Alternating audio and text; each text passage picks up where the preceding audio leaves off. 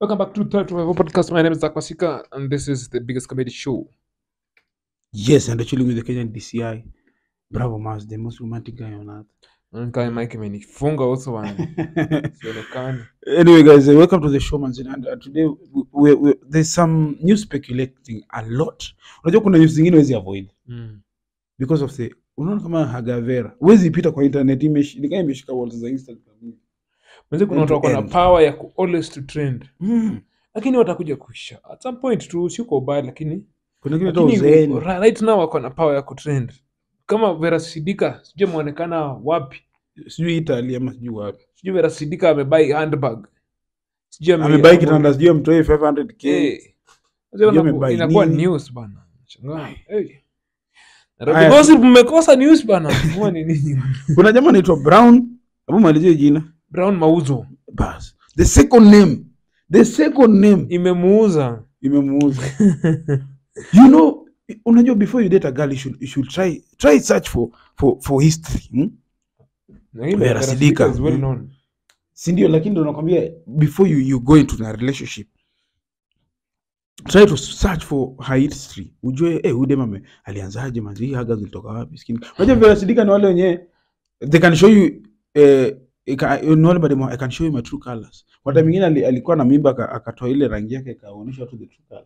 Manzi Kenya iko na clout. Vera Sidika mweusi kama nini? Hata usiingilie makao ya sorry.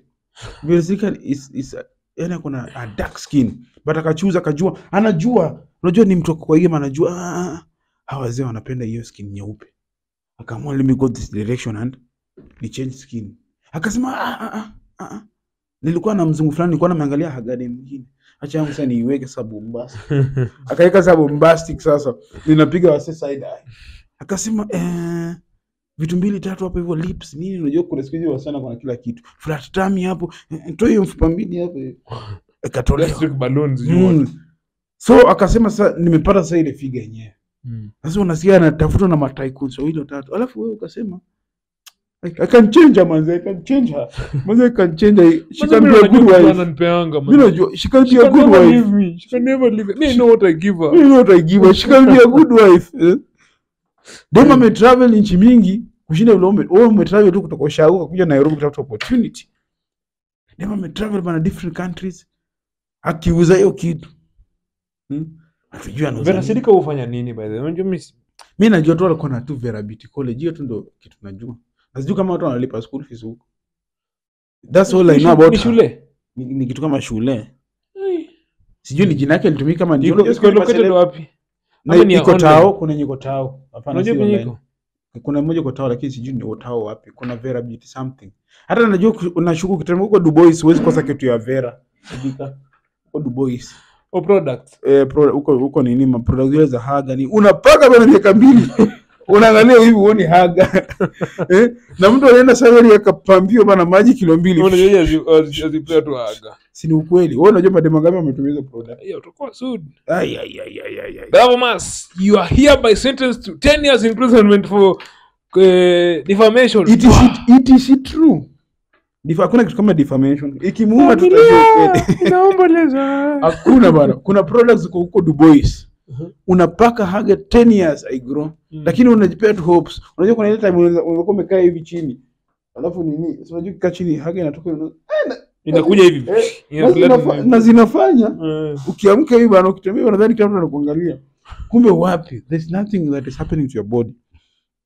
Unaona? And you're going to date that about Brown Mauzo. Yes, that's what I'm saying. You're going to date that kind of a lady. Haujui historia yake vizuri. But mimi nashuku sana kuna kamziki karangu.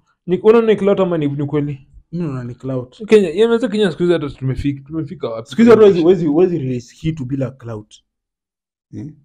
Siku hizi nimeogopa clout. I don't know kuna time nyingine sijui Vera Sidika alieditiwa na sijui alikuwa na nini. Unakumbuka? Ilikuwa na nini. Hata sasa inashuku Italy ni Paulo. Hapo kuja kwa studio ile kamera yako na ile nini.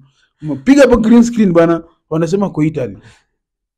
Ameacha nani ataenda kurelax huko. No, umeacha watu hizi sijui na wao ama sijui nini. Promoza teko broken nini. Uongo bana. Kidogo utasikia ngome imetoka because a Kenyan artist wameanza kuwa so weak, they cannot do anything bila clout chasing. Kwani hizo Instagram followers wote mko nao 2 million 4 million ni bots nini? Bots zimejaa huko nayo zina rotate tu. Bots zina rotate, they cannot even support you because everything about you is fake. Everything about Vera is fake. The skin color is fake, haga fake.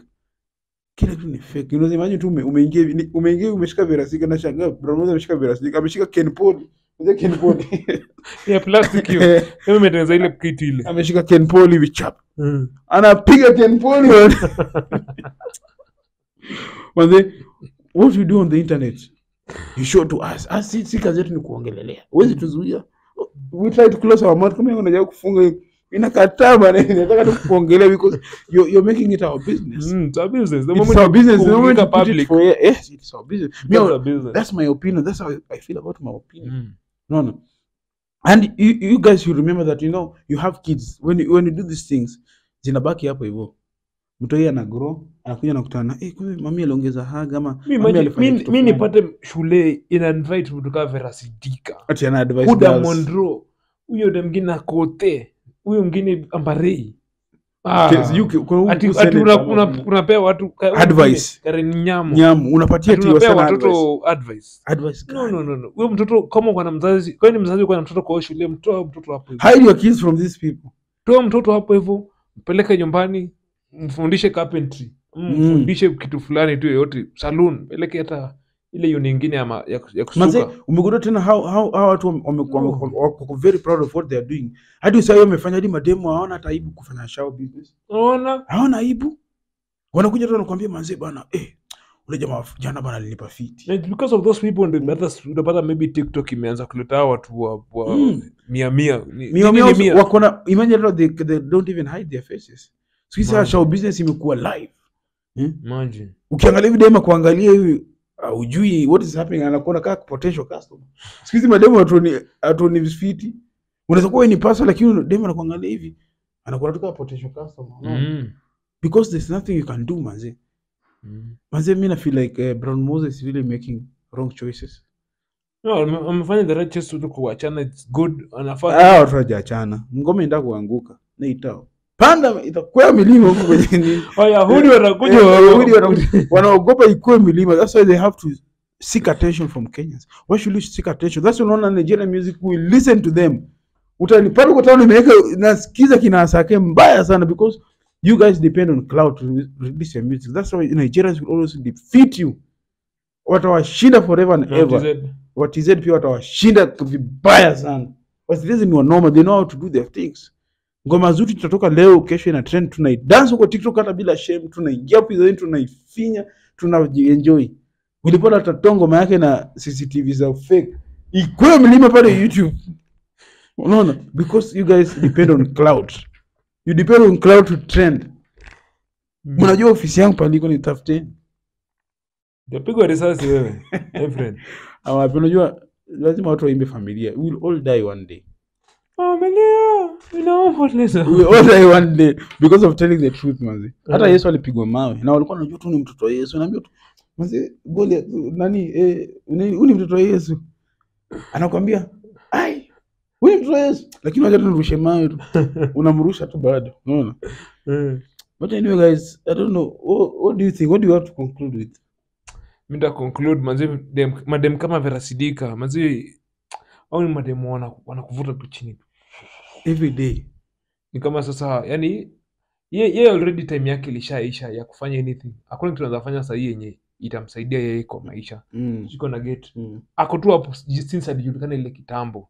Lakini sasa miaka amefikisha, wana kitu shakila alikuwa anasema but it's very true. Ukifikisha miaka fulani there's nothing you can do. So anafuata vitu mtu wa kumoa sasa hiyo. Unaona?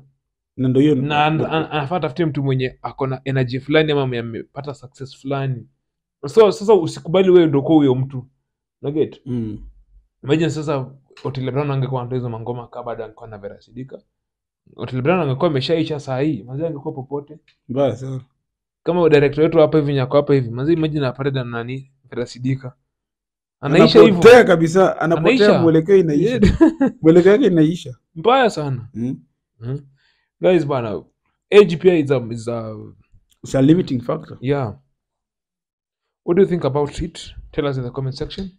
See you in the next one, guys.